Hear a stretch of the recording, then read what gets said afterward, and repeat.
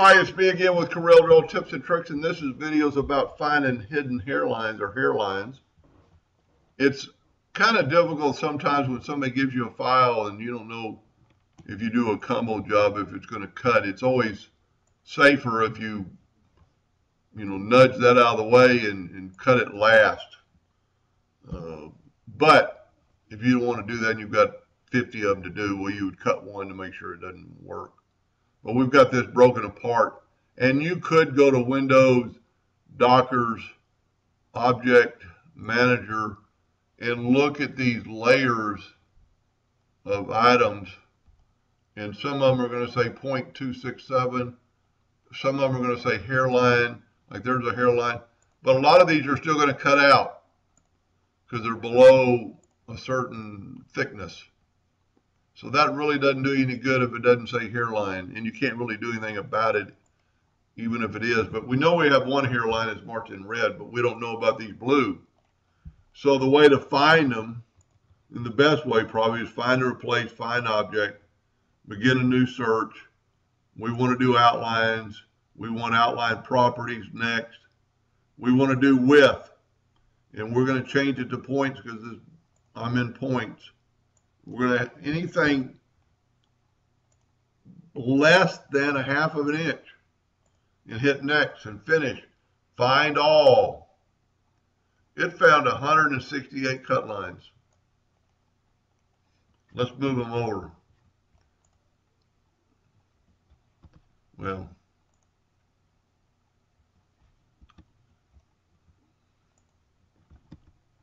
there's our hairlines.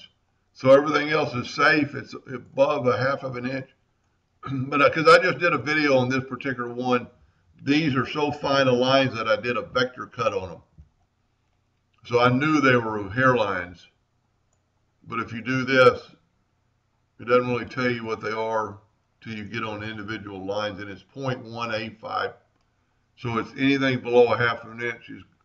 And you can cut, you can engrave probably less than a 0.5 of a point, but you get down to 0.185. I don't know. I need to find out exactly what a hairline thickness is on the laser. Because if you draw a hairline, it just says hairline. Now, if you compare it to one of these other lines, it's a little bit thicker, a little bit thinner, but you never do know. They are going to cut. So use find and replace, because I just did a deal on color mapping, how to do this. Now, with this said, if you're not familiar with color mapping, you could group all this, Control G, put it back. You could put your job to the top of the laser, run a raster job only, then take this and nudge it out of the way, nudge this completely out of the way. Then you could ungroup this, take your hairline, let's group this, Control G, and that's exactly where it needs to be. You could run that as a vector job at 50 power, 100 speed, just mark it real quick, and then move this out of the way and put this in and do your slow vector cut through the plywood or any amount of wood you're doing. Cut it at 100 power at 5 speed to make sure you're done. But anyway, that's how you could help you find hairlines. Hope that helped a little bit. Thank you for watching.